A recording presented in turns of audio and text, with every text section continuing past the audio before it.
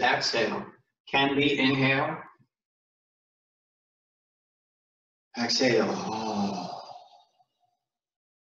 Or just breathless, where you're just imagining building up the chi here. Building up, becoming big. Hold.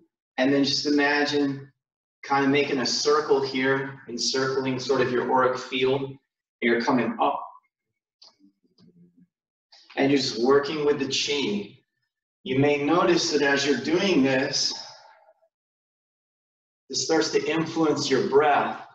And again, the idea here is to be rhythmic. We're not doing jumping jacks. It's trying to find the flow of that movement, a little bit of stretch, and come down. A few more times. Nice, easy movement, fluid movement.